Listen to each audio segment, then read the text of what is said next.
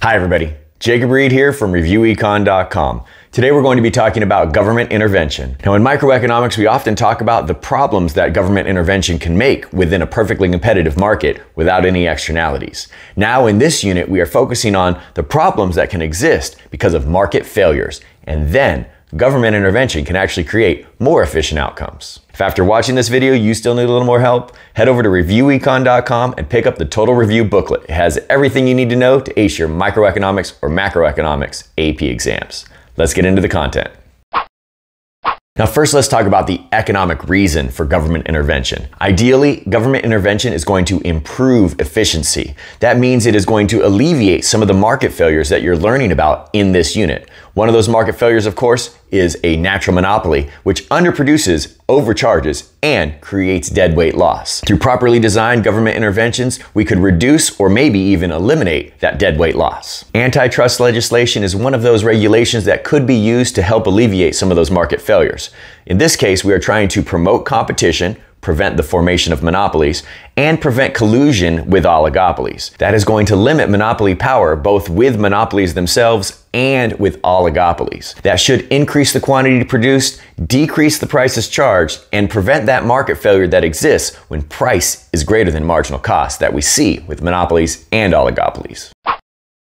The next government regulation we're going to look at is price floors. Here we have a perfectly competitive market with a supply curve and a demand curve, and we're going to put a price floor on that market. Remember, the price floor goes above equilibrium if it's going to be effective. If the price floor is below equilibrium, it will be non-binding and the market will seek the equilibrium of PE and QE that we see marked here. But if we have a price floor that is above equilibrium, it is going to cause the quantity demanded to be less than the quantity supplied, and we are going to have a surplus. That means QD down there is the only quantity that's going to be sold, and we're going to have, as a result of this government intervention, a creation of deadweight loss. So with an effective price floor in a perfectly competitive market, we're likely to see a decrease in efficiency as a result of this government intervention. If, on the other hand, we have a price ceiling that goes below equilibrium, if it's effective, then that is going to cause a shortage. The quantity demanded is going to be greater than the quantity supplied, and again, the quantity that is sold will be lower than the equilibrium quantity, and at that lower quantity, we will have that triangle of deadweight loss. Again, the government intervention has created inefficiency here. Next, let's talk about natural monopolies. A natural monopoly is a case where a government intervention of a price ceiling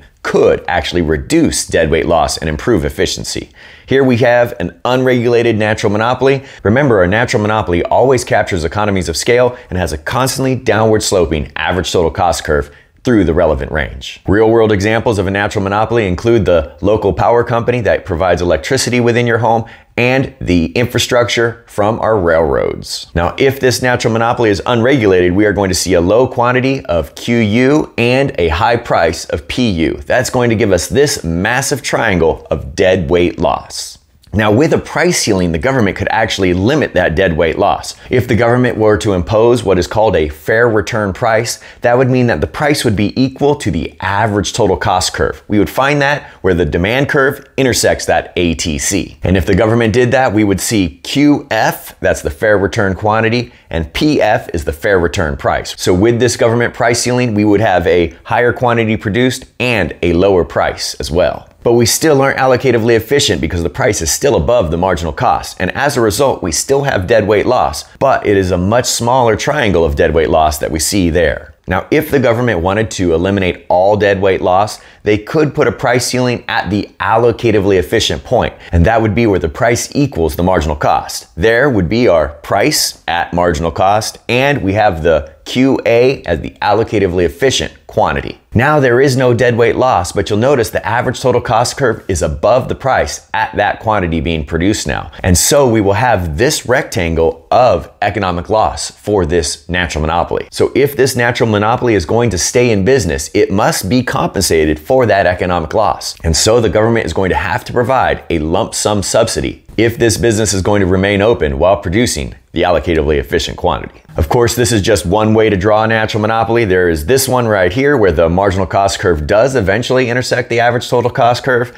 And here's one here where the average total cost curve and marginal cost curve never intersect, but the marginal cost curve is downward sloping. So you could see any of these three ways of drawing the natural monopoly. If you are practicing drawing a natural monopoly, choose which one your teacher prefers most. Next, we're going to talk about the government imposing an effective minimum wage in a perfectly competitive labor market. Here we have a labor market with a fairly inelastic demand curve. If we put an effective minimum wage above equilibrium, that will cause some level of unemployment. That's the difference between the quantity of workers willing to work, the QS, and the number of workers that businesses are willing to hire, QD, at that minimum wage. And so even with an inelastic demand curve, we do see some level of unemployment in a perfectly competitive labor market.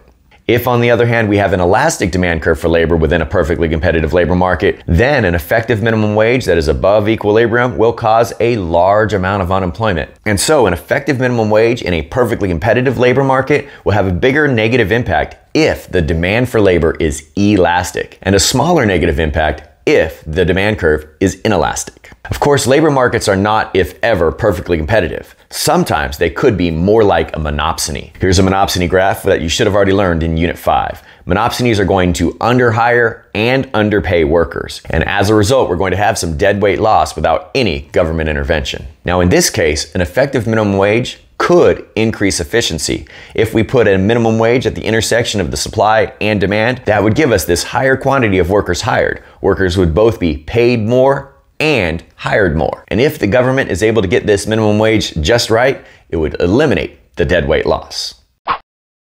Next, we're going to talk about taxes and subsidies. Here we have a perfectly competitive market, and as you should remember, a tax on this market is going to shift that supply curve, the vertical distance of the tax.